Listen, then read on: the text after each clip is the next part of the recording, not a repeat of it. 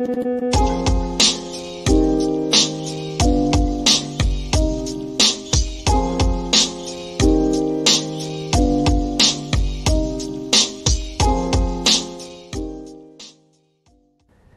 around 1939, I started to make smaller models with 5-foot rotors driven by an Electrolux motor taken from a vacuum cleaner with a transmission.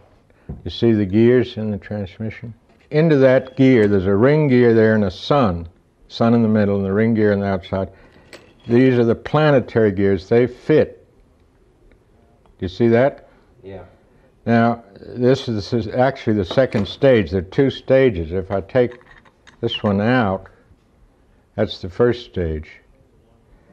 So that it makes a 10-to-1 reduction, or 13-to-1 in this case, driving the rotor from the high-speed shaft. And coming up through the center of the shaft, a little shaft from the motor itself drives the flywheel, separate.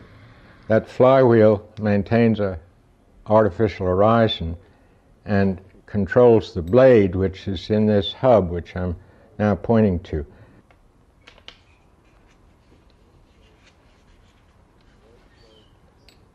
Now those blades are feathered by the flywheel, which is up here and spins at a much higher speed and holds it stable. You can even rock the fuselage and the thing will just stand still in the air. What the hell was that, Hunley? That's crazy. I love, though, he's using a vacuum cleaner motor to create a helicopter.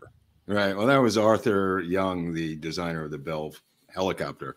It's funny because we did Henry Ford. This guy's the Henry Ford of helicopters, Hunley. This is, I mean, not that he did mass production, but this was his thing. Like the car was to Henry Ford, the helicopter was to Arthur Young.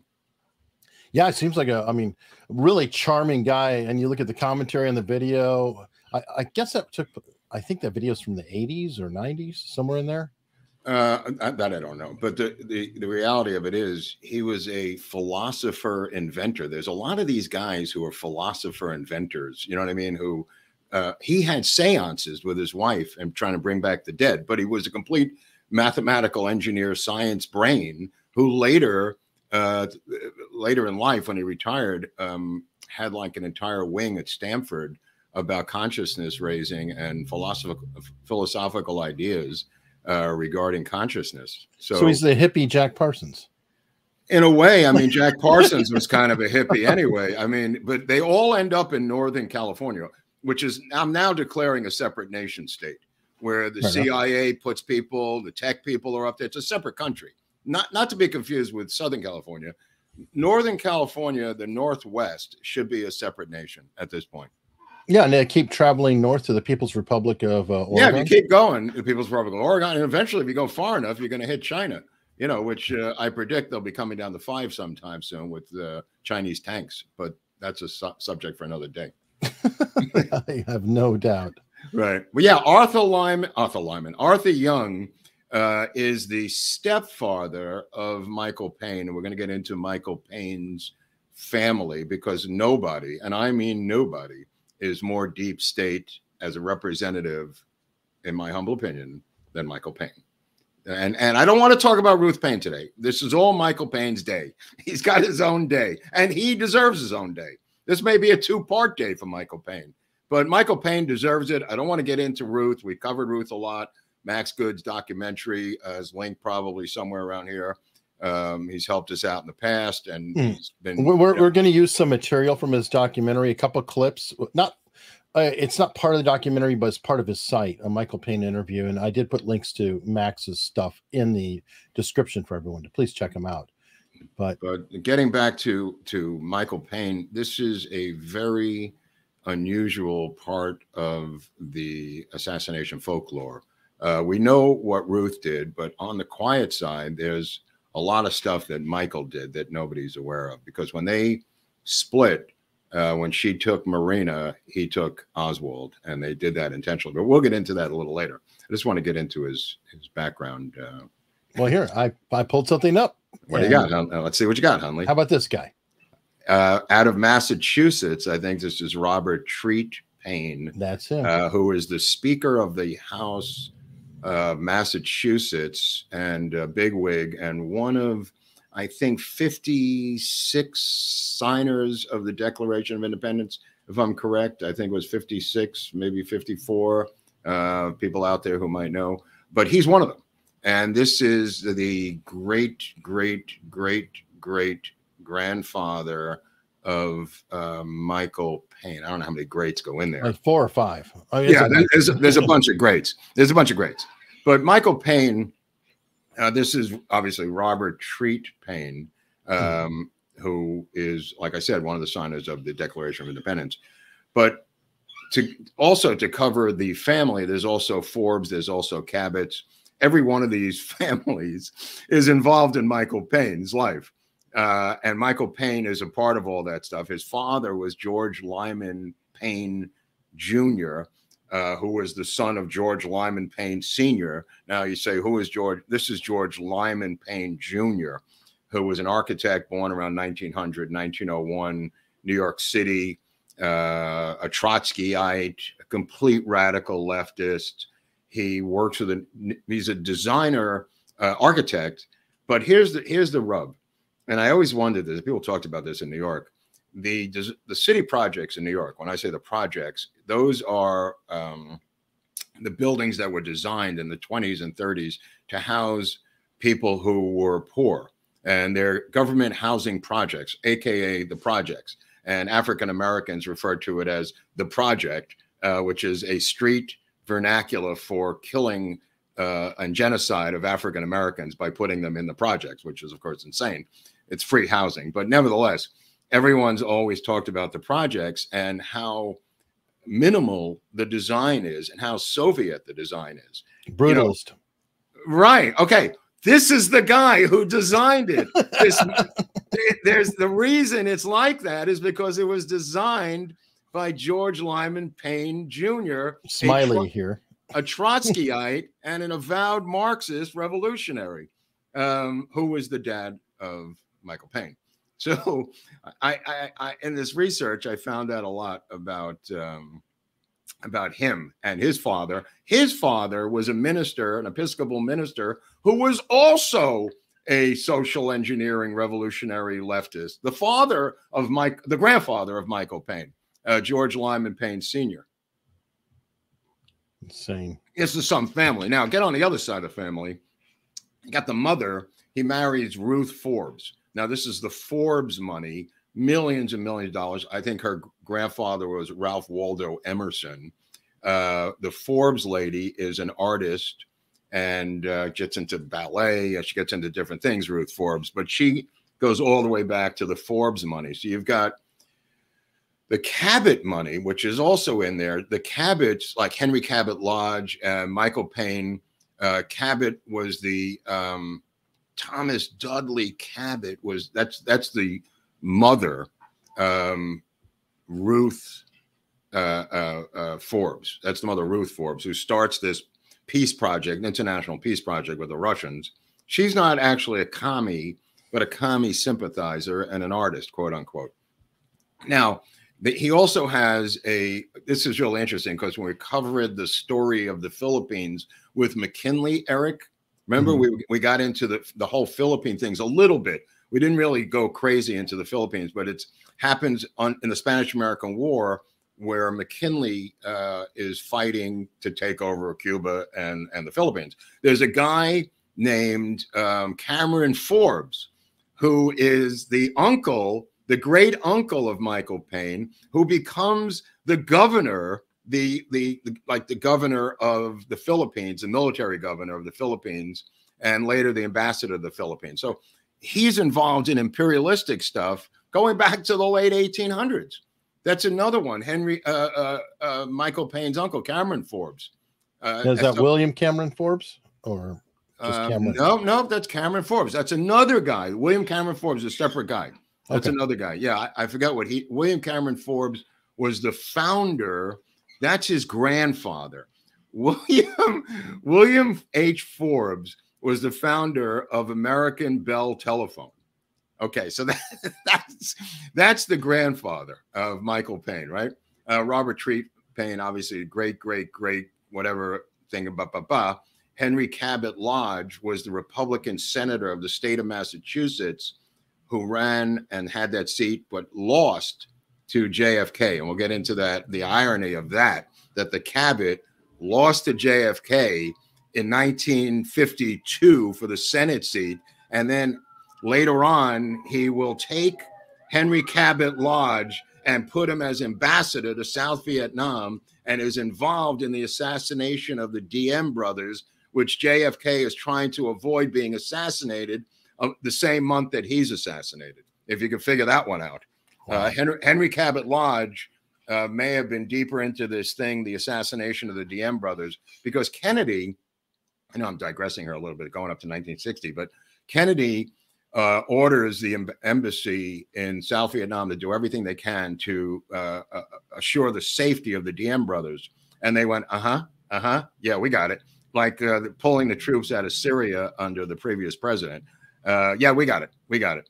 And of course, they were immediately captured by the anti-Diem forces in South Vietnam, and then executed inside of an armored personnel vehicle, just shot repeatedly down into the vehicle, machine gunning them to death.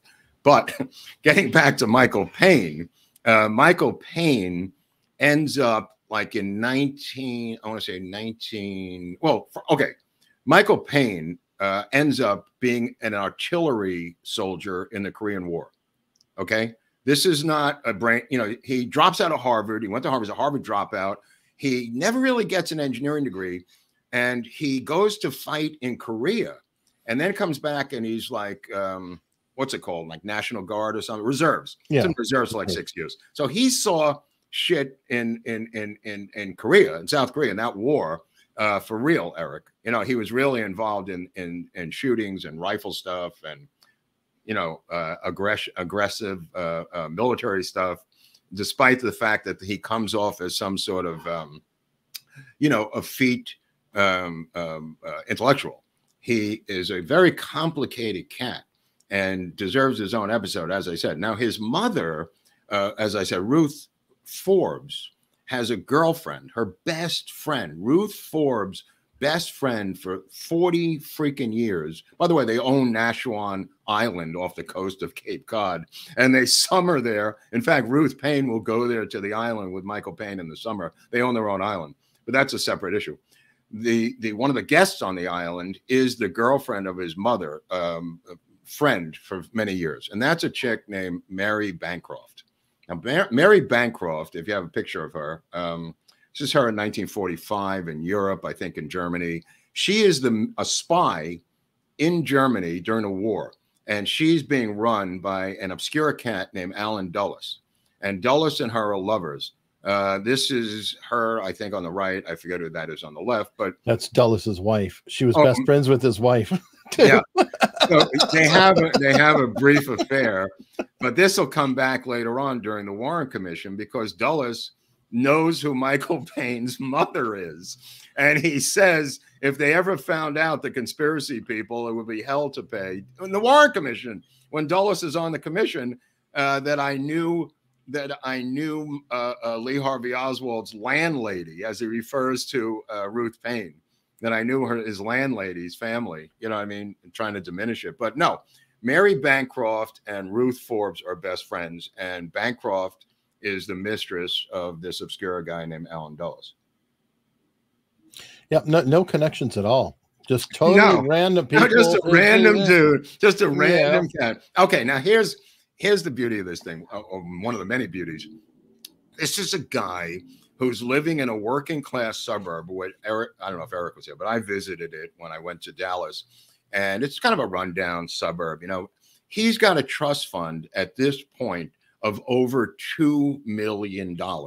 He's living in this small house with Ruth Paine, who we've covered in numerous episodes, and with the documentary by Max Good. Michael Paine at this time, in 1960, 1959, 58, is worth $2 million because of his trust fund with all these Cabots and Lodges and Paines and Forbes and everything else. Why he would be palling around with a broke-ass maniac lone nut named Lee Harvey Oswald is bizarre. He works at Bell Helicopter. Just to back up before that, he works with his father, his stepfather. His mother gets divorced from Lyman Paine, 1932 or so, and she marries a guy. The third husband is this Arthur Lyman, the helicopter guy. Arthur Lyman takes her son, which is his stepson, Michael Paine, under his wing, and together he begins to show him about helicopters and designing helicopters. And he's got them on a cord. He's got model helicopters. He lives up in Buffalo, New York. He's up there in Buffalo, New York himself. Is this Arthur? Or yeah. Okay, yeah. So Arthur is like I said, this brainiac, inventor, philosopher, seance holder, weirdo. He's all a weirdo. But he takes Michael Paine under his wing, and Michael Paine and his dad begin to. This is a shot of Arthur playing around with one of his early prototypes of the helicopter. Together, him and Michael will design for Bell Boeing, which will become the U-22 Osprey prototype, Eric. And you know what the Osprey does. You know, I mean, they will design the prototype, which will become that helicopter. But before they get to that helicopter, there's some other helicopters. And he gets to design a helicopter which will eventually become the B-47. I don't know if that's the Bell prototype 47, which is the bubble helicopter, which is known as the Bell 47, which you see in MASH. This is what Arthur designs with Michael Paine. That's the bubble helicopter, the quintessential Bell that will be in Vietnam. That'll be a little bit juiced up, but you see it in Korea in 1950s. This is the 47. This will become a thing that puts Bell on the map. Now, Bell has an interesting vice president. Bell has a Germanic vice president who has come over to run the company because he knows a lot about things that fly. Okay. And here's a great photo of him. This is at the peak of his power there in Germany when he was running the V-2 rocket program. This is, of course, General Walter Dornberger, who was brought over in Operation Paperclip.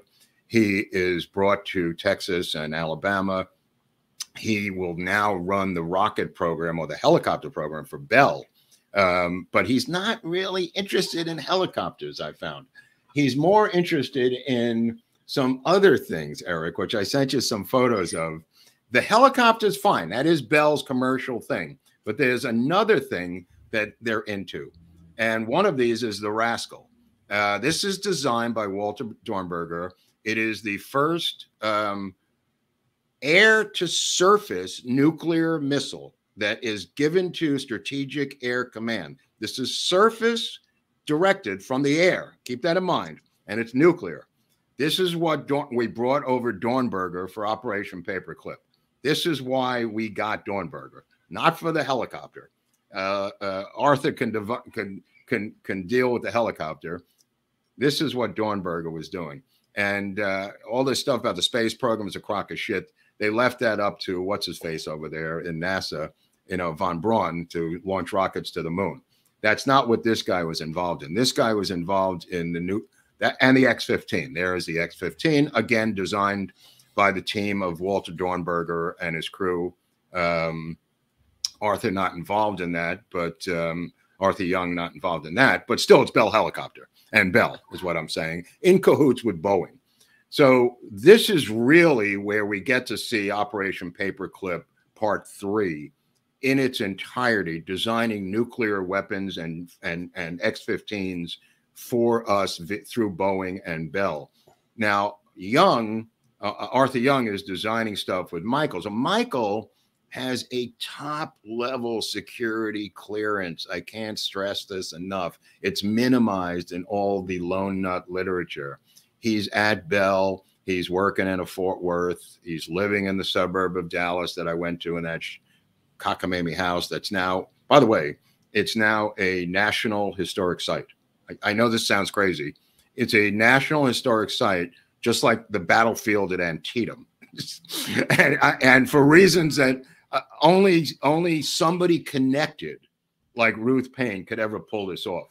You know what I mean? Like, so what? You lived in this house. Who cares? Why is that a National Historic Site? Why isn't the Texas School Book Depository or Dealey Plaza a National Historic Site? Like Eric pointed out, they're attempting to dismantle this thing before the 60th anniversary even, comes about. So there's people trying to protect that. But that being said, Ruth Paine's house is a National Historic Site.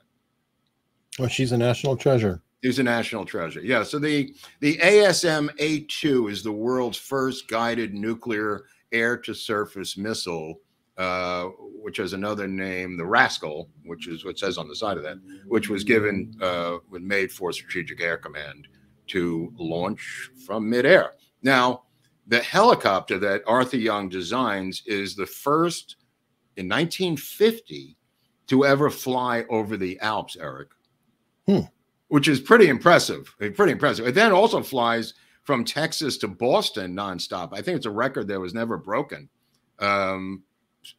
Really a long, like 1,300 miles or something. And then there is 1958, there's the Telecopter. And our channel out here in LA, KTLA Channel 5, took the Bell helicopter, put cameras all over it, and in 1958 launched the first Telecopter, which covered traffic and crime and everything else that it's ubiquitous in every city in America. That started here with the first Bell helicopter 47 being rigged out with cameras and then doing traffic in LA in 1958, which is kind of interesting, bizarre little sideline. Yeah, it is. Good use of it, I guess. I mean, yeah. Well, it covers crime too and fires and everything else. You know what I mean? Well, and you have your crazy ass pilot there who is yeah, the trans pilot, Transair pilot. Anyway, so Michael Paine is working at Bell, and he hooks up with Lee Harvey Oswald, which we're going to get into in a second. Somehow they're brought to this party, and George de Mohrenschildt comes to the party, and he introduces the Oswalds to the Paines. I think they're called the Williamses in JFK because Oliver told me he didn't want to get sued by a litigious Ruth Paine. He regrets now having changed their name for JFK because he felt in retrospect that he could have achieved a lot with Discovery, like we now learn, from Viva and Barnes. You can get a lot of stuff in Discovery, and he wishes that he kept her name and that she did sue him. But nevertheless, they're the Williamses in JFK in the movie, if you want to look at that scene at the party. De Mohrenschildt is their babysitter, and de Mohrenschildt and his wife babysitting the two of them. And did we do an episode on de Mohrenschildt? Oh, yeah. Yeah, we got into this. Okay, yeah. So there's a guy who he works with, Dave Knoll. This is Michael Paine. He works at Bell with Dave Knoll. And Dave Knoll and him are talking. This is the day, well, just to move ahead a little bit, the day of the assassination. And what is he talking about that day at lunch? He's talking about the characteristics of an assassin. just to put that out there. We'll get back to that in a second. But Dave Knoll talked to the FBI afterwards and says it's kind of odd. Like, we hadn't heard about the assassination yet, but we're over lunch. Michael Paine is talking about the characteristics of an assassin. As one would. As one usually does, but he will be meeting them now. Coincidentally, this is in February of 1963. So February 22nd, 1963, the Paines meet the Oswalds. And there they discuss something really interesting. At this party, these are all czarist white Russians, anti-communist Russians, let me put it this way, who are not defectors, but people who have assimilated into the Texas oil business with the collapse of the Tsar in Russia, Eric. So these are immigrants who have come over from former Tsarist Russia who now live in Texas, many of them in the oil business. Most of them speak fluent Russian. Ruth Paine, for reasons that are yet to be explained, is part of this group. Even though she's not a Russian, she speaks fluent Russian. She claims that she wants to improve her Russian by having Marina Oswald live with her. We had a number of letters that we posted on Locals that seem highly romantic, to put it mildly. You could, if you join Locals, you could see those letters. They are really interesting, and we'll get to that in a little bit. But February 22nd, 1963, at this party in Dallas, the Paines meet the Oswalds.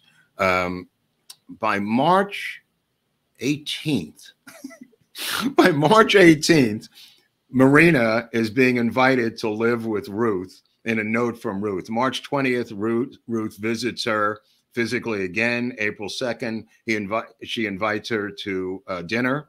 And at that dinner, Michael Paine comes to the dinner.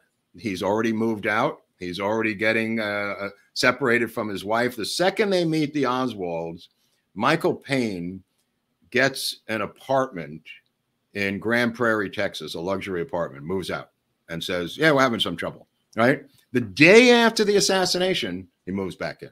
The marriage, oh yeah, they don't get divorced till like 1970.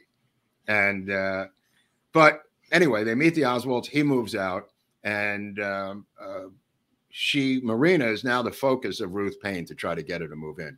And she said, and Ruth Paine says, well, she was pregnant. I felt really concerned. She was 3 months pregnant, for Christ's sakes. Ruth Paine herself had driven across the country in her Rambler at 8 months pregnant. I mean, there's people play football at 8 months pregnant, But this is no. I'm just saying she was 3 months pregnant. It's kind of a bizarre. All of Ruth Paine and Max Good knows this as well as anybody. All of her explanations are weak. If you drill down a little bit, they don't make sense and they begin to fall apart. Anyway, she seems to have a strange attraction to Marina Oswald. And in the letters, you can see there's a little bit more to it. April 11th, Ruth visits Marina again. April 20th, they have a picnic at a lake. And this is just nonstop. This is in the span of a month. They're doing all this shit together. In the fall, Marina's living with her again. In the summer, Ruth goes to Nashua Island and drives across the country, visits her sister who works at this new Langley CIA headquarters. Eric, her sister is a psychologist for the CIA in the Garrison case under oath. Garrison asks her, what did your sister do for the government? She goes, I have no idea. I never knew what she did. Well, it's right in the phone book. It says CIA in the goddamn phone book, and she denies under oath to Jim Garrison that she ever knew what her sister did for a living, or her father, Hyde, who was also CIA, worked for USAID, a CIA front in South America. But getting back to Michael is now starting to talk politics with Lee Harvey Oswald, and that's encounter that leads to some other strange things. And you go, okay, they talk over dinner. That's possible. You have some political thing. His father's a Trotskyite, and Lee Harvey Oswald claims to be a Marxist, and Michael Paine claims to be something. I'm not sure what he is. It's like a mishmash of politics. And these guys, despite everything they say about, and I know I've talked to Max about this, about them being liberals, they're not liberals. The Quaker thing is a front. These are commies. These are out and out commies. I'm going to explain at the end of the show. This is a crock of shit where they decomify themselves. I just made that up. Don't try to use that. They decomify themselves and say, well, we're liberals. They're not liberals. These are people working for the CIA on the leftist side of the CIA. The CIA obviously needs people on the left, people on the right. And now we see where the hell the CIA is now. So this may have been a little bit ahead of its time, Eric, back then. So Oswald is now isolated because they've taken his wife essentially away from him. And the reason is that he treats her badly. Well, Ruth Paine has never seen him treat her badly. Michael Paine has never seen them have an argument. Ruth Paine then says she needs to brush up on her Russian. Ruth Paine is teaching the Russian language at a private school. Okay? She's a Russian language instructor, for Christ's sakes. All of these people who are white Russians are her friends. And she has hundreds. Yeah, this is the two of them. Ruth Paine on the left, obviously Marina on the right. There is a strange attraction between these two, and I don't want to get into it right now. No, we covered it on the Ruth Paine episode. I just want to say episodes, but I'm just saying if you join locals, you may be able to get access to the love letters, Eric. Oh, for sure. Right. So anyway, so she begins to court Marina Oswald and to lure her in with their daughter, June, and she's pregnant with another kid, this is being Marina. But Michael, what does Michael do? Michael and Lee Harvey Oswald begin to go to various right-wing meetings around the city of Dallas, especially the ones being given by a General Edwin A. Walker. Okay. And at this, right, at this original party on February 22nd, 1963, the discussion, which happens at every party, is that Edwin A. Walker is the equivalent of Hitler. And if somebody could assassinate Hitler before he became Hitler, the world would have avoided World War II. And if somebody, we're not saying who, if somebody in this room could possibly get the gumption to assassinate Walker, it would be the equivalent of knocking off Hitler before World War II. So by the way, that's the same argument that they use today. The argument. It's a common argument, but I'm saying the reason it's important is because the guy who calls the Houston Post on November 22nd, 1963, and tells them that the guy who shot Walker at Walker is Lee Harvey Oswald is none other than Michael Paine. That's why it's interesting. Now, Walker himself calls the newspaper, the National Zeitung paper in Bavaria. That's Walker. Walker calls up, but he gets it from the Houston Post. This originates from Michael Paine, not General Walker. The Walker calls the German paper, and that makes it an international story. But the Houston Post covers it on November 23rd, which I did not realize. And that came, my friends, from Michael Paine. So Michael Paine, just so you know, if you look at this guy, Michael Paine, you think about it like, why wasn't he a suspect to J. Edgar Hoover? Okay. He's a commie. His father was a known revolutionary Trotskyite. He has subscriptions to Soviet magazines. He has a membership in the ACLU. He is a member of CORE, the Congress of Racial Equality. He's associated with convicted draft dodgers. He has relatives associated with the Communist Party. Yet Michael Paine is not a suspect of the FBI or the Warren Commission. This is not, in fact, Robert Oswald, Lee's brother, said to the Warren Commission, I have no idea what these Paines did, but they're up to their necks in this thing with my brother, and I know that they were involved. That's Robert Oswald. He said, I have no proof of this, but I can tell you right now, these two people are involved in framing my brother, okay? So dig. So the day of the assassination, we're going to get to that, but stepping back, he goes to these various meetings with Lee Harvey Oswald, and some of them are ACLU meetings where Lee Harvey Oswald now jumps up and starts debating members of the ACLU. He joins the ACLU, Oswald, so he could become a member, and only two nonprofits were allowed to deliver mail to his mailbox in the post office box, Lee Harvey Oswald's post office box.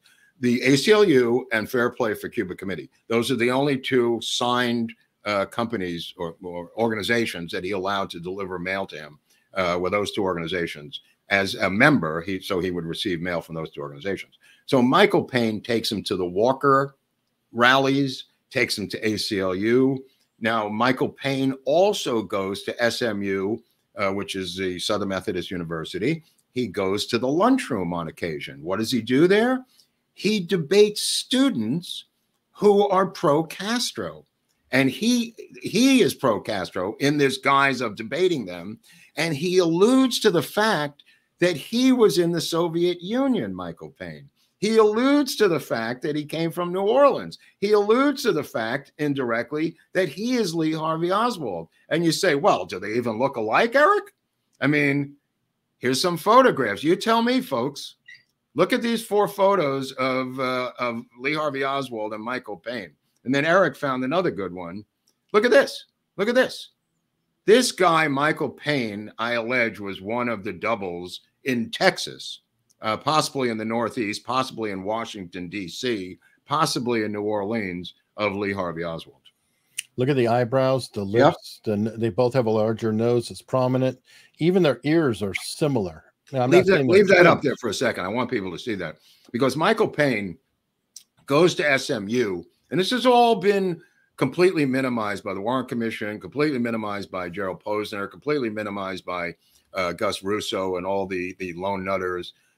This guy should have been the #1 guy on J. Edgar Hoover's suspect list, with all his communist, Marxist, revolutionary family, and the fact that he is a Bell helicopter with a security clearance. I suggest to you that he's not even an engineer.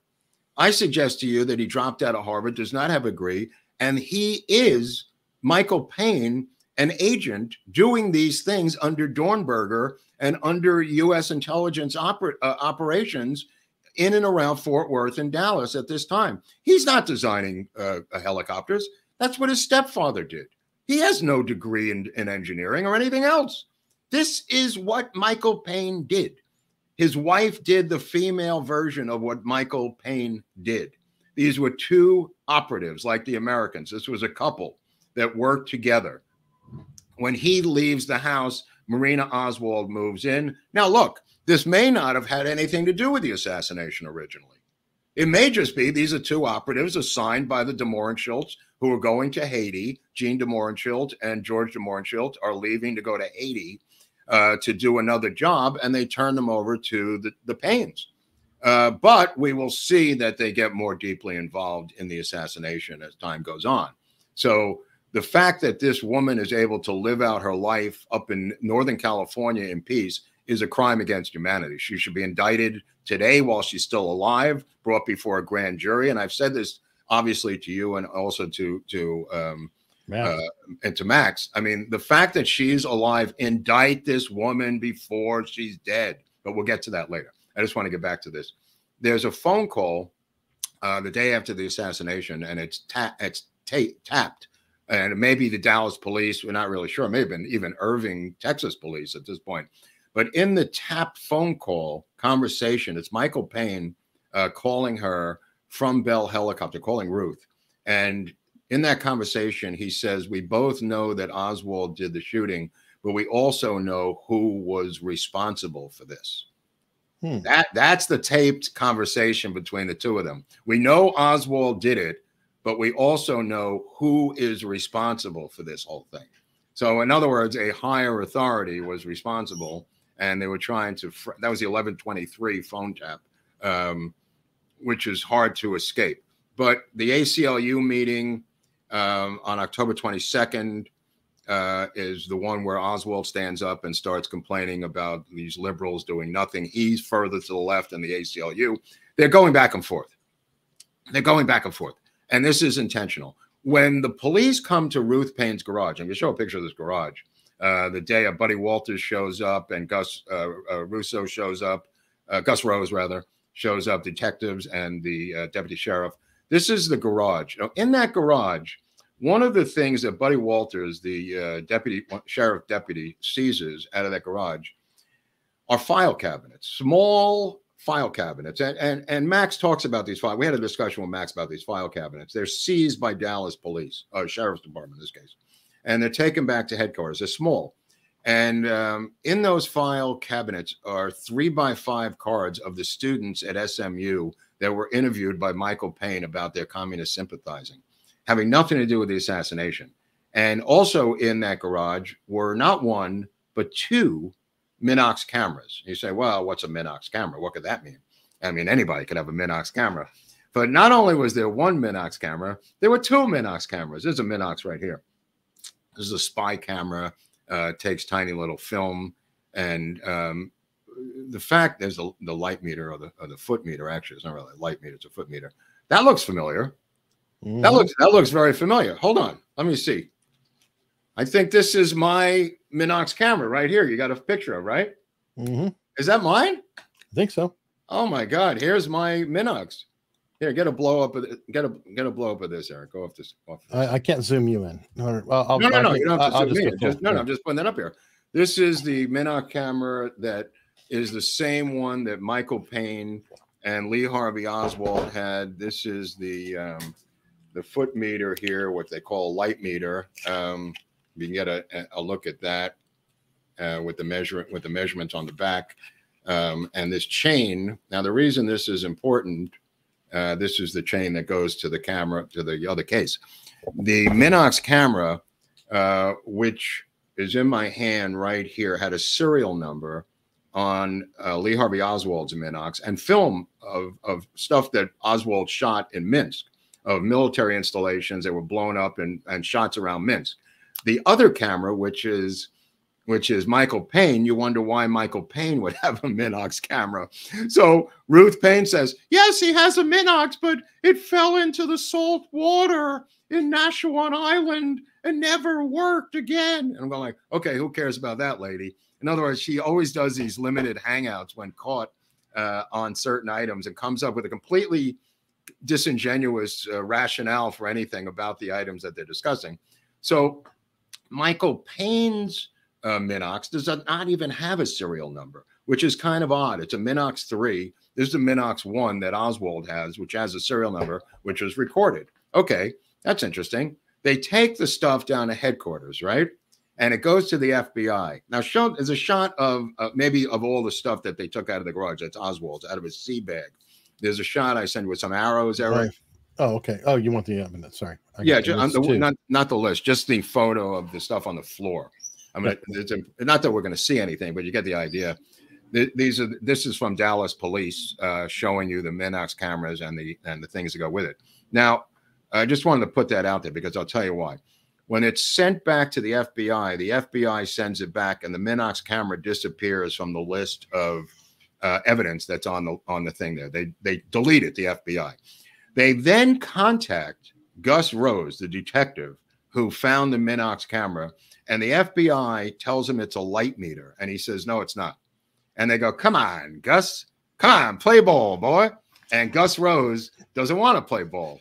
Gus Rose will never buckle on the fact that he found that Minox camera in Oswald's sea bag. Okay. Gus Rose will then be found out to be the corrupt cop in The Thin Blue Line 21 years later in Errol Morris's documentary where he framed someone for murder, but that's a story for another day. On this day, Gus Rose refuses to buckle about the fact that he found the Minox, and in fact, it's listed on their inventory list, and there's photos of the Minox in the Dallas police custody. And the second Minox is even more interesting to me because it explains that Michael Paine was an intelligence operative. And in fact, Michael Paine kind of steps on his own storyline by saying when he met Oswald for the first time, he showed him the infamous photo of the Oswald with the Manlica Carcano and the Militant and the Worker magazines and his handgun. That photo, he claims, was shown. He's altered his story a couple of times. Michael Paine, 1993, CBS News. He claimed he saw it the first night he met Oswald, and then his wife said, "No, you didn't. You never told me that. You would have said something." So there's some daylight between her and him on the actual photo. Another one will appear in a record album put in storage for George de Mohrenschildt. When George de Mohrenschildt returns from Haiti, lo and behold, he finds another photo, same one, and it says, ha, ha, ha, is George.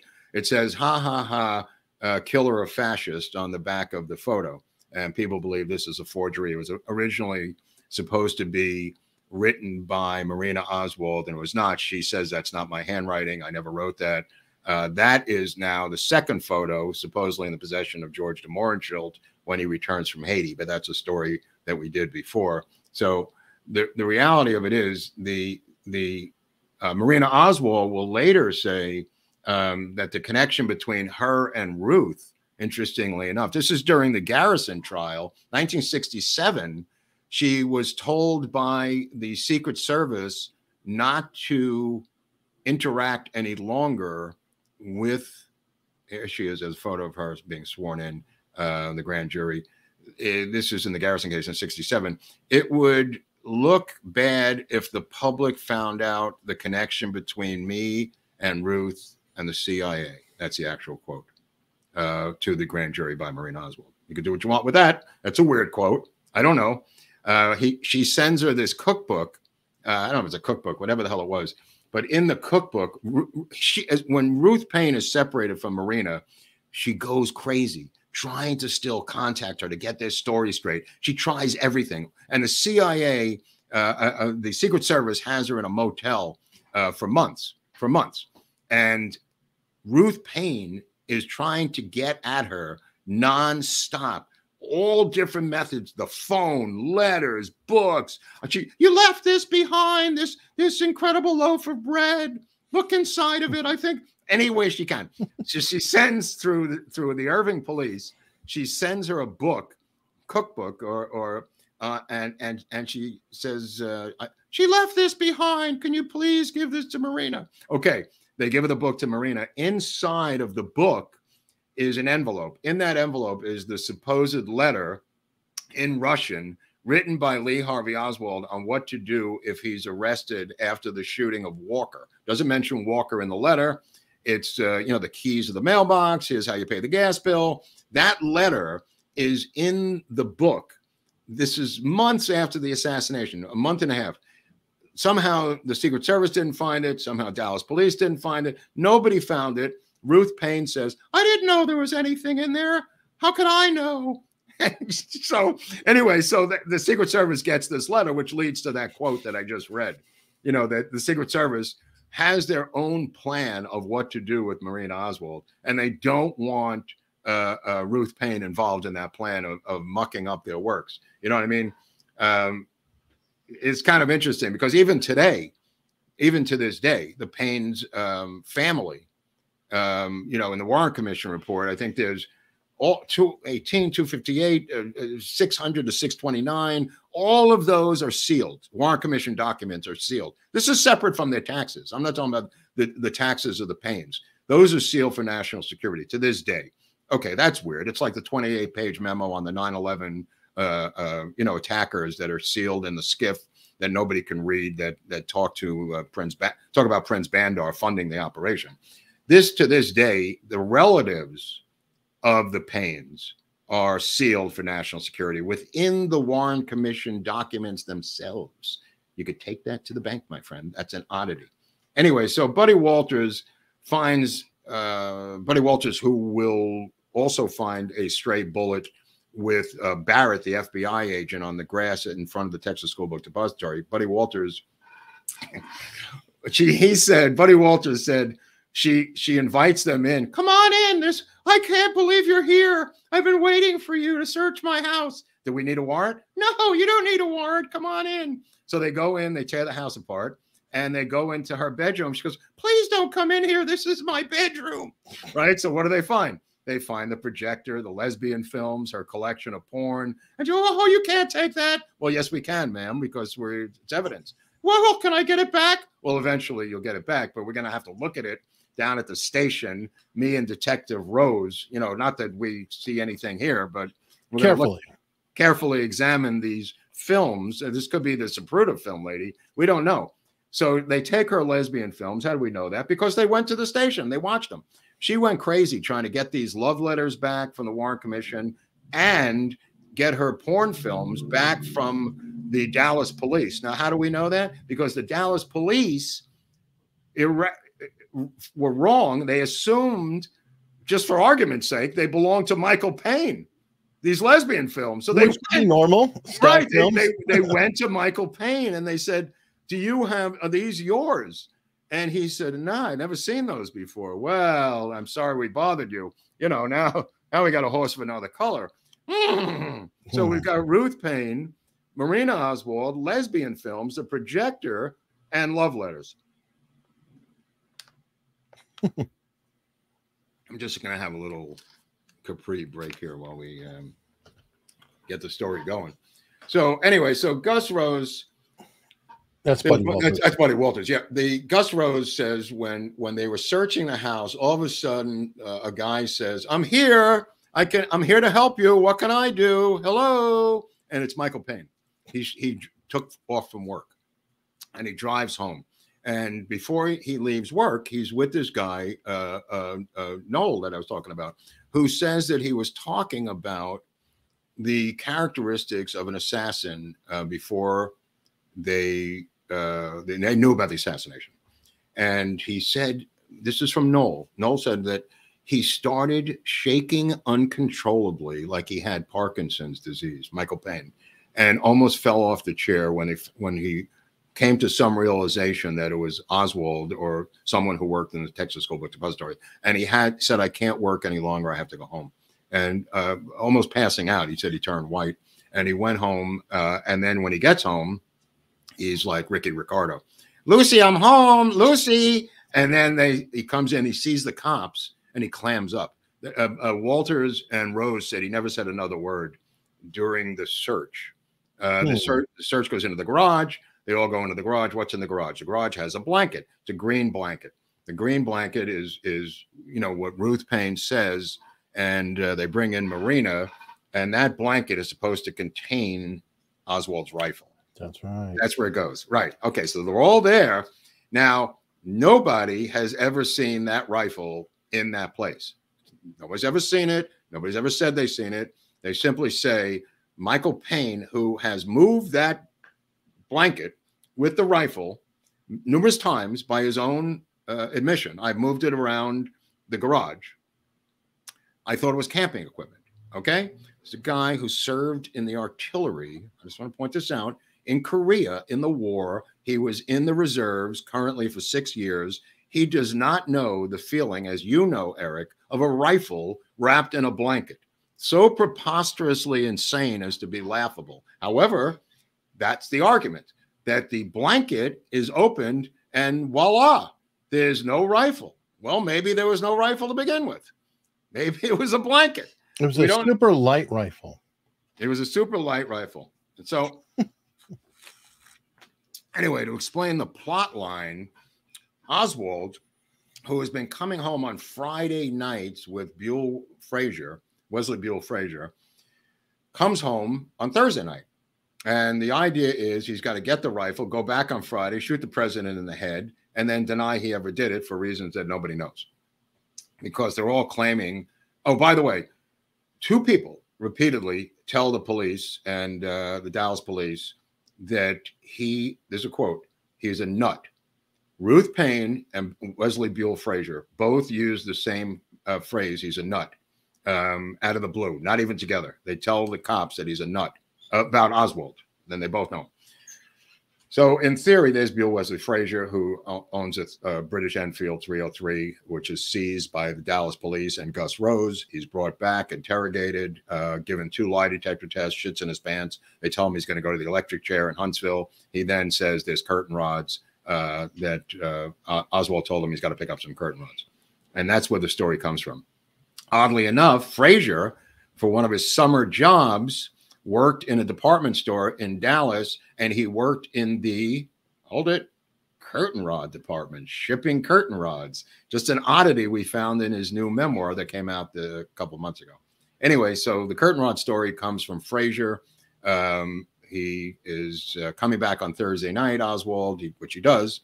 He sleeps over. Now, Ruth Paine will say that Oswald went into the garage in the middle of the night to get his rifle. And the physics of this are never explored. All she says is somebody left the light on in the garage. He goes to bed at 9:30. Marina doesn't go to bed till 11:30 at night. This is Thursday night. And somehow, after that or before that, he sneaks into the garage, disassembles his rifle in the garage, wraps it up in brown wrapping paper that he's stolen from the Texas School Book Depository, that heavy-duty brown wrapping paper that they will themselves, the Dallas police, create after the assassination up on the 6th floor of the Texas School Book Depository, and come down with the wrapping that they claim has no fingerprints of Oswald, but is how he got the rifle into the building, despite the fact that nobody saw this, including the dock boss who opened the loading dock in the back in the morning, and also Lenny Mae Randall's mother, who's also Frazier's mother, who lives, next door. So Frazier's mother, Lennie Mae Randall's mother, will tell the FBI that Lee Harvey Oswald had nothing in his hand except a small parcel, which was this big, which was his lunch, which he put into the pocket of his jacket, which was a sandwich. Keep in mind. Okay. So who shows up as the search is going on? You know, we got a whole party of people showing up. Michael Paine shows up, right? Lennie Mae Randall shows up. Hey, how's it going? How is everybody? Hey, you know what you guys should do? Go over to the Texas School Book Depository because my brother works there and he got Lee Harvey Oswald a job there. And they go, what? And he goes, yeah, you should go over there right now. He's probably still there. And that's Lennie Mae Randall telling Dallas police that the assassin works at the Texas School Book Depository. That's where that comes from. It comes from Lennie Mae Randall, who will back up her brother while her mother contradicts both of them about the package that Oswald supposedly brought the next morning on Friday to go to the Texas School Book Depository with Wesley Buell Frazier. Good Lord. You got enough dots yet, people? There's enough freaking dots for you here? So anyway, so Frazier is going to go to the electric chair. So he cooperates with them. And the question becomes, why is this guy shooting General Walker? Why would Oswald shoot General Walker? What does Oswald even have a gun? There's no record that he ever picks it up. There's no record of the mail order thing could have been sent in by anyone. The post office box has a thing saying somebody picked up the rifle, but not him. He didn't sign for it. There's no signature of him. The Walker bullet, the bullet that went into Walker's wall, Eric, will be a steel jacketed 30-06, not a copper clad 6.5 millimeter Carcano bullet. Okay. Keep in mind, just so you people know, these are two different bullets. And why do we know that? Because Walker told us that. And Dallas police told us that these are two different bullets. The 30-06 steel jacketed shot by a rifle. There's two guys in a getaway car. One of them is a 1958-59 black Chevy. And, well, where do we see that? I don't know if Eric has it. But there's a 59 black Chevy in the driveway of Edwin Walker's house. And the Dallas police cut out the license plate with a razor. And Marina Oswald talks about the fact that it used to have a license plate. And now it doesn't have a license plate. The license plate was owned by a guy named Charles Clear, Klihr. This is just for the historical record. Maybe we'll do an episode on him. But that car was one of the crew of Walker. And Walker had a lot of dissension within his crew. There was a lot of gay stuff going on. Walker was gay. There was other guys who were gay. Surrey. There were some kids that he brought back from Germany who were the rifle team. As we covered in the episode, I believe, that Walker had championship rifle teams every year out of Germany, Eric, right? Yeah, in one of the two episodes. We did 2 episodes on Yeah. So anyway, so Walker laughs it off about Oswald because this is April 10th, the shooting. This is months and months and months before the assassination. But Walker is the one that all of a sudden calls the German paper because he sees it in the Houston Post. And that comes from Michael Paine, my friend. And the story is, if he could kill Walker, he could kill Kennedy, even though there's no political sense for any of these things. Yeah, but they needed that to establish that he was a mad dog killer. That and the Tippit killing, that and the fact that he killed Tippit. He killed so many people, it was just ridiculous. He was a mad dog killer. But the complications involved in this plot, the amount of work that goes into it, just with the Paines, if you just look at the Paines, how much involved they are with getting him the job at the Texas School Book Depository, with taking him to these meetings, the ACLU and the Walker rallies. I mean, the sheep dipping of Lee Harvey Oswald. And I think they were working together. I think Oswald and Paine were working together to gather intelligence on radical groups in Dallas. Whether they turned on him and made him a patsy, that's what Oswald says. But here's something, if you want to show that footage that Max gave us now, this last piece of footage, a little bit of it, of Michael Paine before he died, that Max just gave us this week. I'll explain a little bit. new information about Michael Paine after this. Just show us about 30 seconds as we get the flavor of this. Here's Michael Paine at the end of his life. This is, go ahead. Those things inspired him. He really hated everything about the government. And what he hated, I think, was any control over him. And he didn't like the Soviet Union, I think, was because he wasn't allowed to have a gun. Stupid, but he's being confined by his that society. So I wanted people to realize that here was an instance that man, if he had wanted to, we didn't know at the time that he had already killed somebody. But if he had attempted to kill somebody, attempted. Yes, well, and planned it for a week, so he had been. Get your story straight, Paine. Come on. That information. I told you, Michael, the story. Okay, there's a couple of things I wanted to address here. During that entire segment, which goes on for a long time, Ruth Paine is banging pots and pans. And I said this to Max this week. I said, was she intentionally doing it to ruin the sound of this? And in fact, he doesn't use it in his film.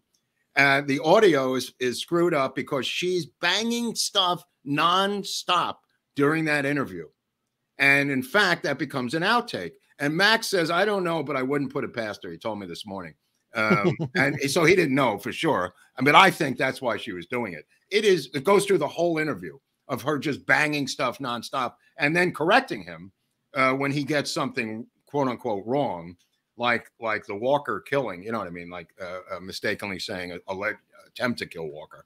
But nevertheless, he has some interesting takes on stuff. There's the license. That's the car that belonged to Charles Clear. We now understand that's in Turtle Creek. I was at that house. That's I think the back of the house. But that's the Walker house. Of course, the kid who was at the church saw the two cars drive away, thereby negating the idea that Oswald took a bus and buried his gun in the bushes or some other boobamises. But nevertheless, the license plate was cut out by intelligence operatives who did not want anyone to be distracted that Oswald did not do this. And that's why that license plate was cut out. And anyway, so Paine changes his story because originally he says that Oswald had nothing but good things to say about JFK repeatedly. He said that his only negative comments were about Walker. Now he's saying in the 90s and 2000s that Oswald didn't like Kennedy, but that's not the truth because many people heard him talk about how much he did like Kennedy. So he begins to flip his story. He flips his story on that and a couple of other things. But the main flipping is what I told you the other day. My favorite flip is the fact that he now believes, this is according to Michael Paine, who is now deceased 2018 or 19. He now believes that Oswald acted without knowing that there were other assassins and saw through his scope the other bullets hitting the president and shot at him, but didn't complete the job, that there were other people, unbeknownst to Oswald, also shooting, having nothing to do with Oswald. And that's why Oswald said, I'm nothing but a patsy. And he was shooting, but he was not alone and felt that he was the patsy and they didn't have the other guys. Now, this is from Michael Paine. Here's Michael Paine. I don't know if he says that right here, but. He made his shot. So there could have been, if there, I was just thinking about it. It was not totally unreasonable. If there was a totally different group that wanted to get Kennedy killed, they would have chosen that time, and just whether when he was going, he could have been on two different streets. I think he probably was following Kennedy, and he was also following Kennedy through his 4-power telescopic sight there. So he would know exactly whether his shot had killed Kennedy or somebody else's shot. And that was the thing I thought more recently, I mean, past year, if there had been another person, he would have known about it. He would have seen it wasn't his shot, and Kennedy was killed, was shot. So he would know that there had been another group, and here he was being the only one who was being being fingered out as you're the one. Wow. Yeah, that's what I was referring to. And that's from the outtakes of Max Good's documentary on the assassination. And folks, I have a link to Max's YouTube channel in the description. You might want to go check it out, subscribe. He has and go back and look at our 2 episodes on Ruth Paine if you really want to check it out. And you'll see the link of the 3 episodes and how they all intersect. No one's ever really focused on Michael Paine. Keep in mind that both Michael Paine and de Mohrenschildt, was another thing I learned, were proficient in hypnosis. Okay? I know that's a weird kind of thing, but it's kind of odd that both of them were hypnotists on top of that. And his father, like I said, Arthur Young, was a guy who ran seances and believed in the afterlife and some other mumbo jumbo. So there's a lot of weird stuff going on here, besides just, you know, a guy who worked at Bell Helicopter. But getting back to Michael Paine, I believe that the Trotskyite does not fall that far from the tree. Because I said to Max, where do they live? Like, what is going on up there? Because he said he went up last week and he saw Ruth Paine with a couple of other movie makers who were making another film. A guy named John Kirby who remember we did that film we saw, 4 Who Died, Eric, when we were in Dallas. They were having a screening of it, of Malcolm X, Kennedy, both Kennedys, and Martin Luther King. That guy, Kirby, and his producer, the woman we met, went up with Max last week to talk to Ruth Paine. So anyway, it was in a nursing home now. But I said, where do they live? What was what was going on originally? Where is this place? And it turns out, this is really odd. They live in a place called Green Valley Village up in Sebastopol, up in Sonoma County, all the way in Northern California. And what they created was a communist society. It's astounding, because if you go to the website, you will see all of their manifesto, a utopian society with people living in there. It's called Green Valley Village. It's up in Sonoma, based on 2005. It's hundreds and hundreds of acres, owned by Michael Paine. There's a Michael Paine LLC. He is the founder of it. This is where it went to. And this is what Bill Gates wants to do. This is what all of the World Economic Forum wants to do. They want these utopian bubble societies to exist with all of the great unwashed like us on the outside, you know, clinging to Bibles and guns, whatever the hell we do when we're not in a utopian society. Nevertheless, I stumbled onto this last night. I could not stop reading about it. They will put a link up on Locals about this society that they've created up there. It's absolutely fascinating. And for years, they were looking for land. And the guy was called the Land Seeker. The Land Seeker was a guy named Chris Paine, the son. He was in charge of finding the land for the utopian society. And he found the land, 158 acres up there, and then another 170 acres with a building and other buildings on it. Chris Paine changes his name to Chris Paine, Panym. In 2005, he marries a woman named Kai, and I think this is to avoid any foot traffic leading back to him from the Paine legacy.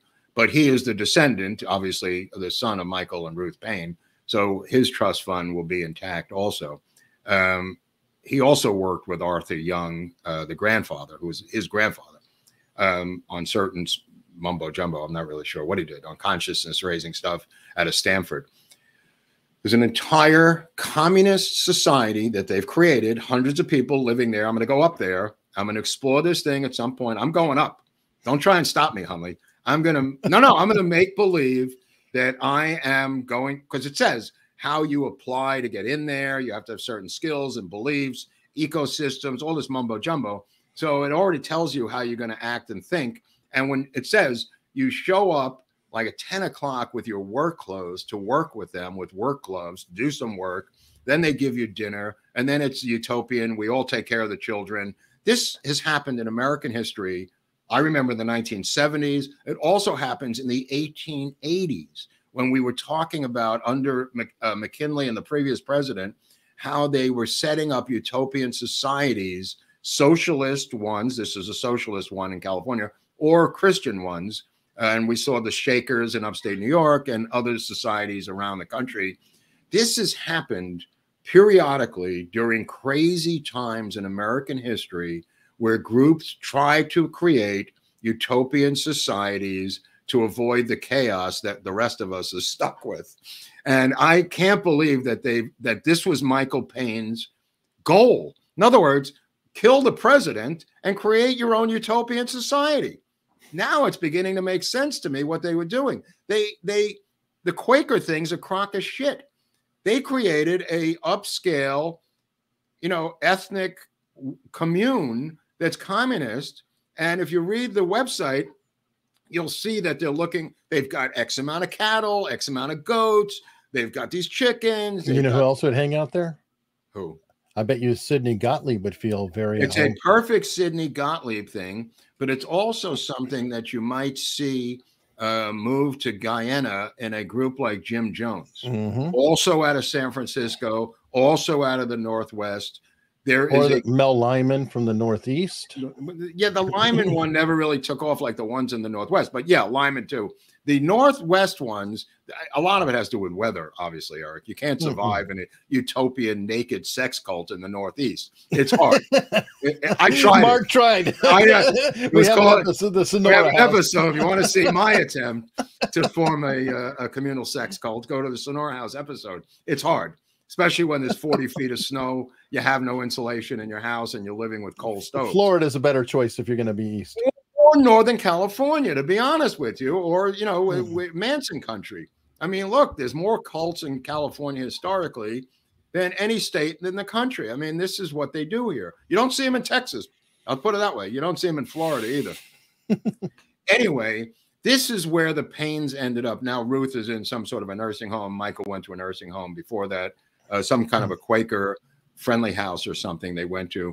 But nevertheless, this is where this communal communist society that was involved in the killing of the president ended up in the 2000s. Man.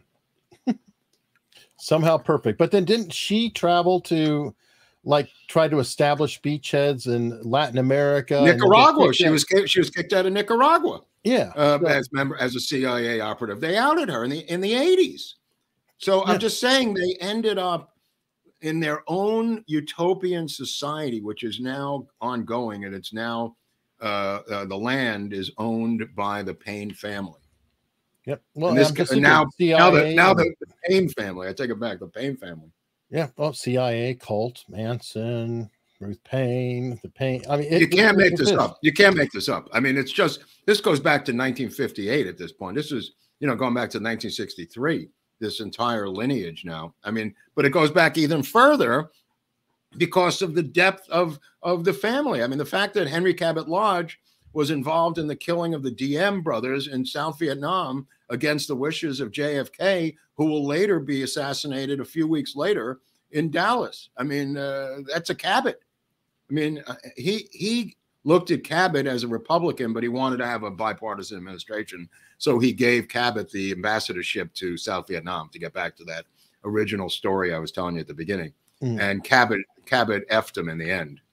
By the way, one more thing about them, because I'm seeing people are saying they got divorced in the 70s. They were always together, even at the end when Max is interviewing. I can't help but wonder if they were double bearded. Again, there's bisexuality involved in all the agents.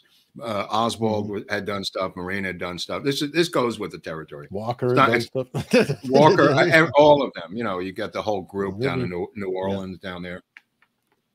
So, just very, very interesting. And it would make sense that they still hang out together because, of course, because they got to cover each other's back. Look, she's speaking as Max is filming. She's hovering around as he's interviewing her husband to put in the truth that we discussed this. Come on, Michael, how many times? You know, and she's there. She doesn't go to the bathroom. She doesn't go, I'll be out gardening. Oh, no. She's hovering around to do what she just did on that tape. It's quite telling, my friends. And now Michael's gone. She doesn't have to worry about Michael that much. You know, the son, Chris, I don't know what Chris is going to do in terms of being a cult leader. I'm sure he's aspiring to So run. Chris is not the filmmaker then? He's not the filmmaker. No, I looked at the I have photos of this guy now. I found he's on the website. He's on the website. Oh, okay. Put it up on Locals later because I'm curious too. Okay. Yeah, I will. I will. Yeah, it's a good story. Green Valley Village, my friend. Sebastopol, upstate New York, upstate California, Northern California. I'm gonna go up there. I'm telling you right now. Well, you know, I also heard a rumor that their daughter is in like a coven of some kind. Right. I think she's in a witchcraft. Yeah. You know what? Keeping it going. We might have to do a follow-up on the kids of the Paines, the Paine kids. Wait, the next generation. Now, let me just show you how vast the Treat Williams family. Show up this picture of Treat Williams because he's also part of this Robert Treat Paine family. Just passed away. The great actor Treat Williams is part of it. And there's Treat Williams. He's also part of this family. Just passed away in a motorcycle accident up in Connecticut. And also, there was a guy around for president, Eric, who was a Forbes, right? Yep. Do you have a picture of him, or yeah, I got who married a Heinz, married a ketchup heiress who was a total drunk. Look at this guy. Look at that middle name. There's a John Forbes Carey. Oh, interesting. So he's part of this operation too. Boy, the plot just thickens, Hunley. Mm-hmm. This may be a deep state. This may be, I mean, the reason I'm interested in the Paines, because the mix of politics and family that I've said to you. CIA cross. Right. This is what I've been saying to you people from day one when I did the CIA series of how they like to work in families that have long lineages so they can trust them. Well, you don't have a longer lineage than the signer of the Declaration of Independence, for Christ's sake, and all the Forbes and Cabots and everyone else who have been, you know, the governor of the Philippines in 1901 and all these other Cabots doing different things. I mean, this is where the deep state goes. You want to call it the CIA, the deep state, whatever you want. Well, and also the corporate tie too. You know, you get the Forbes because there's that handshake between the government. Who's really running who? You know, the military industrial complex. Well, they're part of that industrial complex. Well, right. I mean, Cabot, Thomas Dudley Cabot is the president of United Fruit Company, who's his cousin. So, I mean, they are physically, you know, the head of companies, you know what I mean? Physically running things on the corporate side. Exactly. Right. And then never leave that out. Don't leave that out. That brings us back to Smedley Butler and on and on. I think Butler figures this out midstream and just says, you know, realizes he's a pawn in their game. You know? Yeah. There's a couple named Fred and Nancy Osborne, and they vouch for the Paines to the FBI. To get back to that thing, like, why wasn't the FBI on the Paines? And their dad ran the Crusade for Freedom, the Fred Osborne's dad. And that was a group that was a CIA front that was a patriotic group run by Fred Osborne's father. And they vouch, how they vouch, I don't know, but they vouch to the FBI about Michael and Ruth Paine, saying they're good people. Wow. Yeah. Dude, there's a lot of stuff here, but you know, I hope people can digest this. You may have to watch this twice, but yeah, I think so. Wait through. So Michael Paine died, I think, not that long. Not long 2019. Yeah, no, 2019, I think. Yeah. And I think that interview's from 2019. Yeah, I think he dies later that year. Which is maybe they took him out because he was giving too many interviews. Because he does say in that interview, yeah, I should have written a book. And the guy who's the handler of Ruth Paine that Max talked about in the background says, yeah, why don't you write a book? And he's going, you know, I don't like to write. He goes, but I'm forgetting a lot of stuff I should have written down. And the guy's going, yeah, let's write it down. Let's do a book. Come on. And I thought, of course, they want to write a book for Michael Paine so they can insert whatever they want into that goddamn book. And the handler is in the background. The guy who Max said had the file cabinets that was a souvenir that he showed Max. The ones that were seized in the garage. He had one of the file cabinets as a souvenir. The handler of Ruth Paine. Man, you can't make this crap up. I'll tell you that much, my friends. No, you can't. But on that note, we've got some support coming in here. What? Yeah, we got new members. Algernon Meekins, I have to tell you, he became a member of the channel at like 11 o'clock this morning. Like, you know what? That might be a phony name. He might just be doing that to become a member. Well, you know what? He succeeded. He is a member. And Lisa Franceschi is back. Thank you very much, Lisa. Lisa's into the show. I got to tell you that right now. Okay, I just want to, while we have a break, we're on the commercial, so we're going to do today's Heroes of the Blues is the legendary Sleepy John Estes, who is a big name. Even people who don't know the blues will know that Sleepy John Estes, one of the most expressive vocalists. Estes was born in 1899, Ripley, Texas. He later moved to his lifelong home of Brownsville, where he learned guitar from Hambone Willie Newburn. Between 1929 and 1941, recorded 50 sides, generally in an ensemble format that marked a departure from the usual country blues. Estes' tunes were notable for their references to local people and events. He died in 1977. Very famous guy, Sleepy John Estes. Even non-blues aficionados will know him. Today's hero of the blues. Go on. Awesome. Thanks, Hunley. Thanks, Hunley. Well, thank you. Also, I just wanted to point this out. This is a new book I just got via Vince Palomara. Just came out. This is thanks to the people in the book fund, because this is, again, another $25 book that I'm using the book fund, Cash App, Venmo, and PayPal money. And Vince has written this book. We're going to try to get him on the show at some point to promote the book. It is a kind of like an encyclopedia of conspiracy and thoroughly footnoted. I'm going to have to read it over the weekend and get into it. But it really is a footnoted book by Palomaro, all the different conspiracy theories. Really interesting. Almost like a new version of that encyclopedia, which I posted. Yeah, it's right. But he's got a lot of documentation in here and a lot of visual stuff. I'm going to have to take a look at it. But yeah, this is where the book fund money goes, people, just in case you think it's going to drugs and booze. It's not. It's going to books. See, mine goes to beer and hot dogs. Right, but this one actually goes. This actually goes to books. So if you want to contribute, you can go to my PayPal. And if you hate PayPal, go to Cash App or Venmo. But thanks. All right. Let me go through the locals tips real quickly. Pasha Moyer sent a tip. Sorry I had to miss last week's Freeform Friday. Here's a meme tangentially related to last week's AUS. It's Come On Bobby, the original object, and it's a picture of Robert Lincoln. Cute. Because, well, we talked about Lincoln with McKinley and the fact that Robert Lincoln had to show up for every assassination. By the way, it's Robert Todd Lincoln, but he's been called Todd Lincoln or Robert Lincoln. Some wise guy thought we had it all wrong because we said Robert Lincoln. It's Robert Todd Lincoln. I've heard it both ways. His middle name is Todd. It doesn't matter. Eric's right. Right. Well, and the funny thing is that the picture has his signature on it, and it looks like he signed it. Oh, Robert Lincoln. Yeah, I know. So go. It's like saying Lee Oswald or Lee Harvey Oswald. Dude, it's Lee Harvey Oswald. And everybody called him Lee.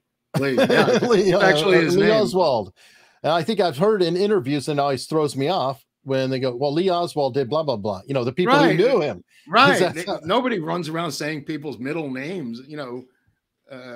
Unless you're a serial killer. Exactly.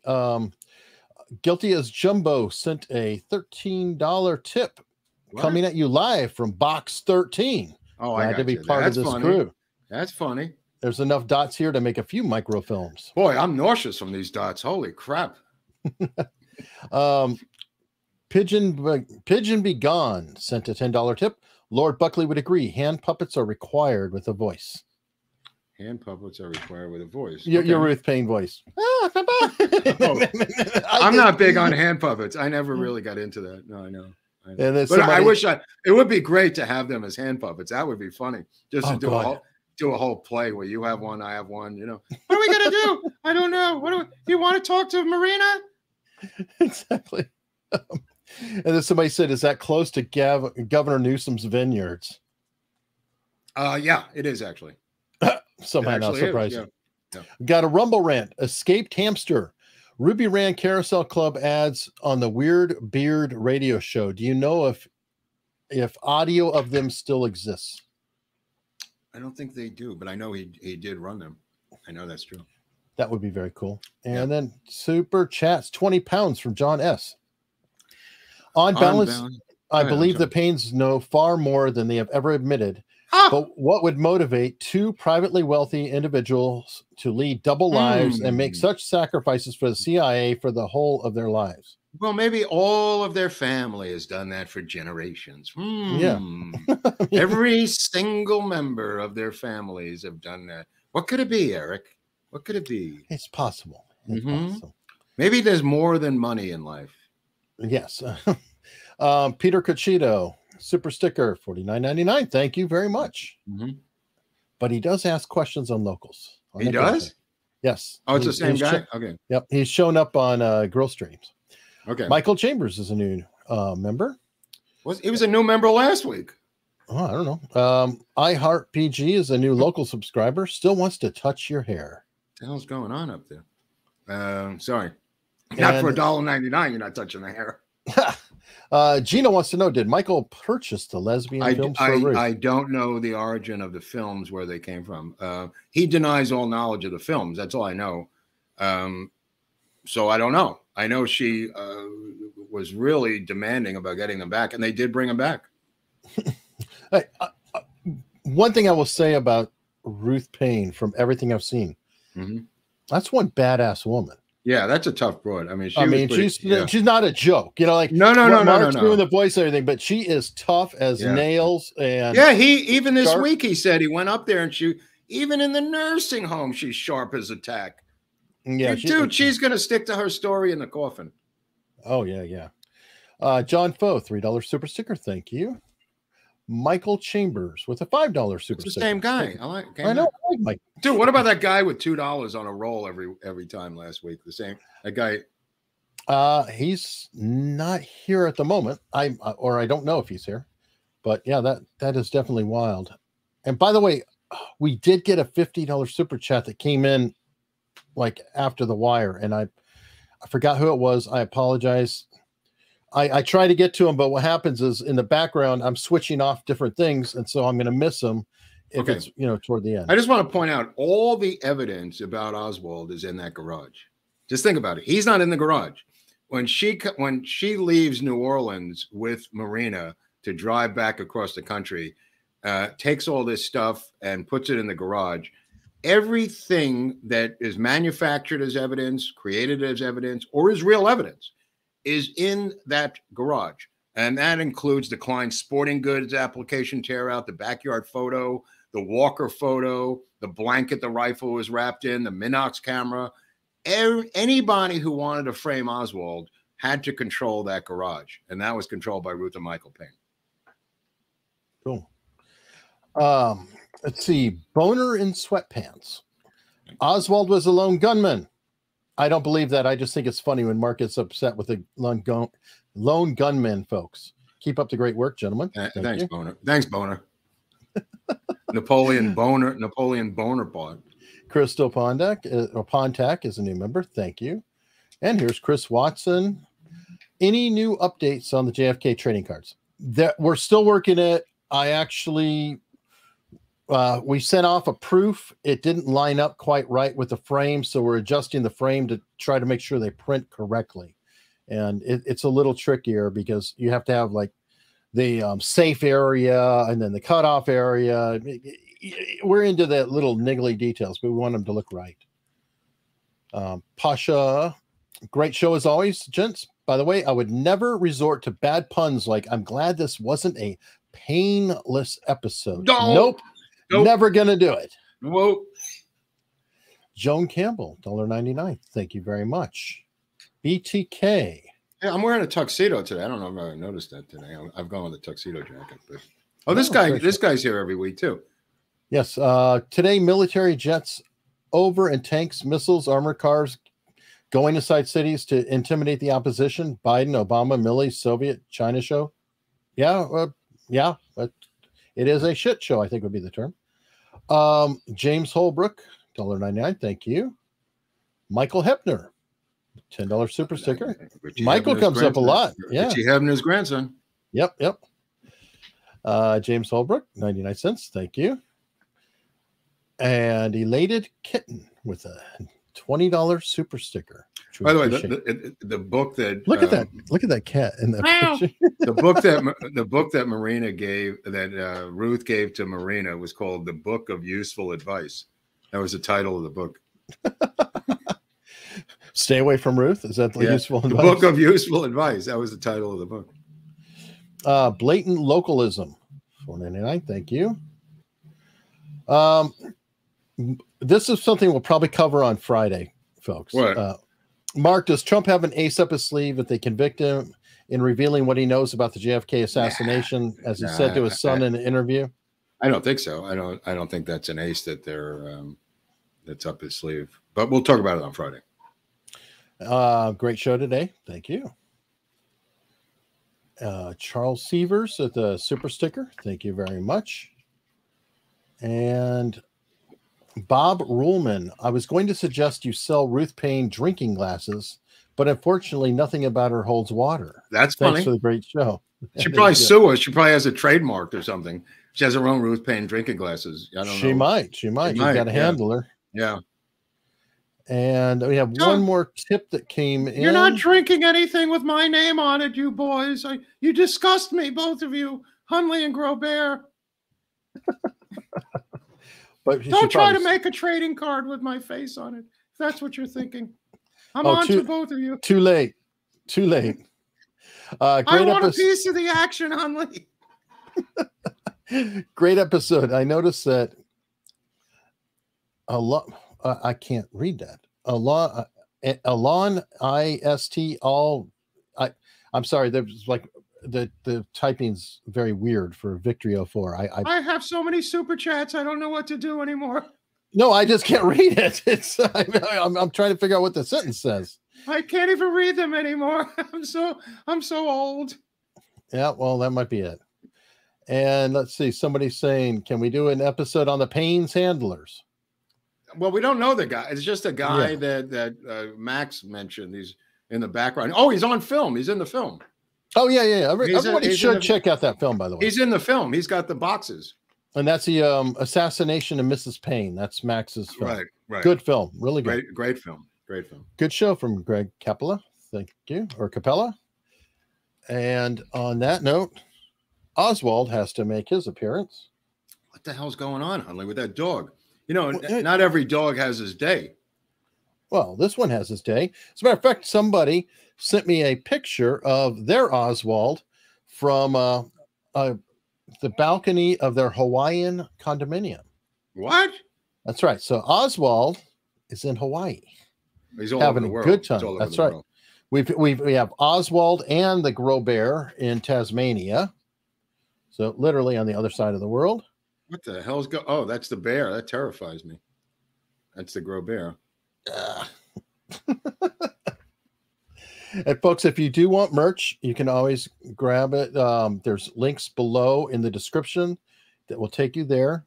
Unstructured.locals.com is our locals. We've mentioned it multiple times.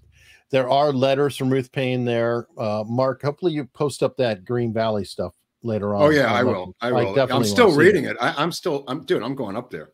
It's new to me. This is completely. It's new to me too. I just got it last night from Max, so I stayed up all night reading all their manifesto and stuff. I'm going to go up there. Nice. Bring my dog also. Star is my boxer. All right, and folks, you can follow us for free on Locals. You don't have to pay to follow. Look around, see if you like it. There are things that you have to be a paid member to, view or to get, but things like this show is streaming on there right now. What about the sub? How many subs do we have? Well, our YouTube subs, we are at 85,000. What? Oh, by the way, RFK on Rumble tonight for the first time after being cock-blocked off of YouTube. I heard, wasn't Dan Bongino today talking about him, who's apparently part owner of Rumble, talking about he's going solo tonight, 7:00 Eastern, which is about now, I guess, on Rumble. So I'm going to look at that afterwards, not live, but maybe a little later. Okay, well. But I mean, they're pulling down everything that they took down the Jordan Peterson one. I mean, it was over on Twitter, and they took down the Mike Tyson one with Theo. Well, the two things, Theo Von's and Mike Tyson's, two different interviews. It's funny because he said in the interview with Rogan that Theo Von called him quite shaken up about this and can't have him on the show because he's afraid of losing his entire livelihood now. Theo Von, that is. And he apparently lives in Hollywood, and he goes over to his studio. And now he's completely shaken up, Theo Von, over this RFK thing. That's sad. It is sad. I mean, it really was sad. He wants to have him on, but he's afraid. Wow. He's afraid. Yeah, it's real, my friends. It's real. Yeah, and then, it's easy to mock somebody like Theo, right. But, right now it'd be devastating to me. This is my job. Right. I mean, so I can totally understand it. Linda Walker coming in hot at the end. Charming dramatization. Right. This is the last call, folks. If you have any super chats, like I said, in New York, you can order 20 drinks at $3.59 and sit there all night with the 20 drinks. But that's it. That's last call. That's where it comes from. They lock the door. You sit there with your 20 gin and tonics at 4 a.m. and nobody bothers you. You can order 20 bottles of beer at 3:59 a.m. This is last call. Don't cry to Hunley because you didn't get it in at last call, you 1,490 commenters. If you have any money or any super chat desire, I don't care what you do personally, but now is when you have to put up or shut up because Hunley's going to close the door of justice and you're not going to be able to get anything in. And he's going to call me in about an hour going, I can't believe somebody donated $150 with a question on Super Chat. I feel so guilty. Now is last call for alcohol or whatever, Bud Light or whatever you got drinking over there. You got a Super Chat, pull it out of your ass. Let's go. Or it could be a super thanks later. And we love super those. Thanks. Those you can do a super thanks in the comment section, but YouTube kind of sniffs those out. Who knows what piece they take out of that?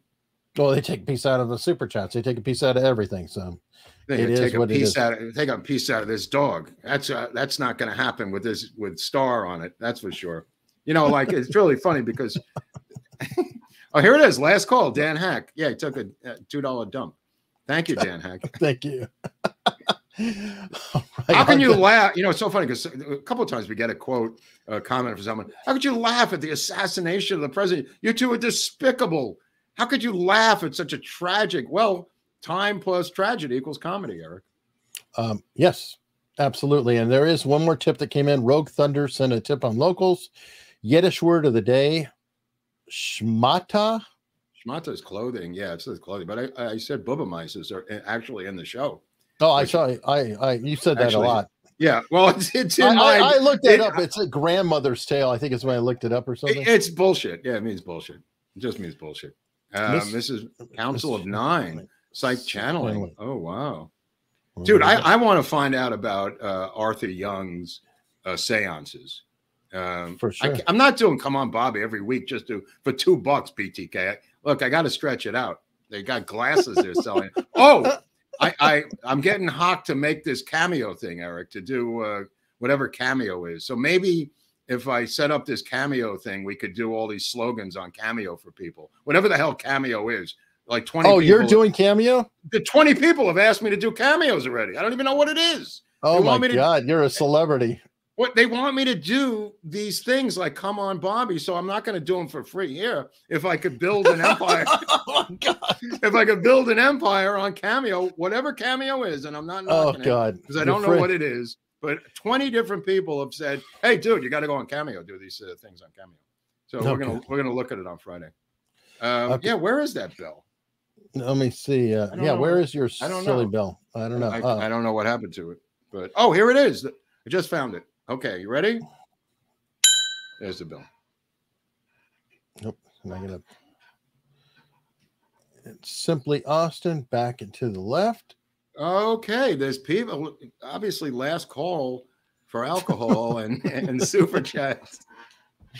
The last call. We do appreciate it. We're playing games, but this helps keep us alive. It helps a ton if you try out the sponsors, get products, things like that. This all really does help. Well, look, just tell a friend. You don't have to give money. You can tell a friend, and that helps a lot.